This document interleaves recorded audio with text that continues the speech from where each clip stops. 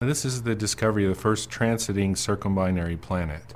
What that means is a circumbinary planet is a planet that goes around two stars at the same time, and transit means it moves in front of the stars, causing a slight drop in the brightness.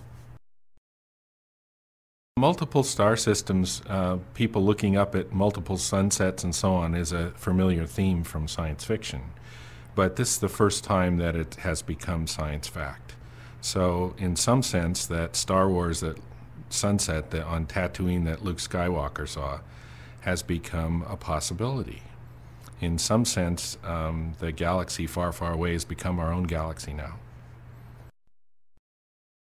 Well, this is a very exciting discovery for me, in part because I've been looking for circumbinary planets for over 2 decades.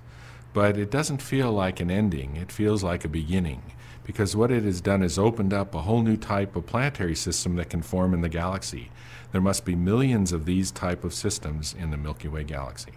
There's a great moment in New Hope where Luke is watching a twin sunset on Tatooine. And it's a great way to show that we're not on Earth, that it's this exotic environment.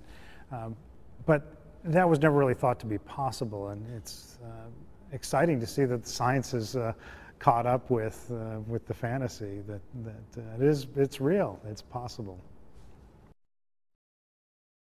The reality is often cooler than the fiction.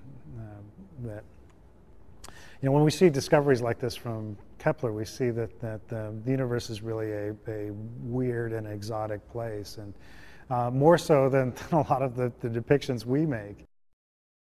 T-minus 10, 9, 8, 7, 6, 5, 4, 3, 2, engine start, 1, 0, and liftoff of the Delta II rocket with Kepler on a search for planets in some way like our own. Vernier engine chamber pressures are building.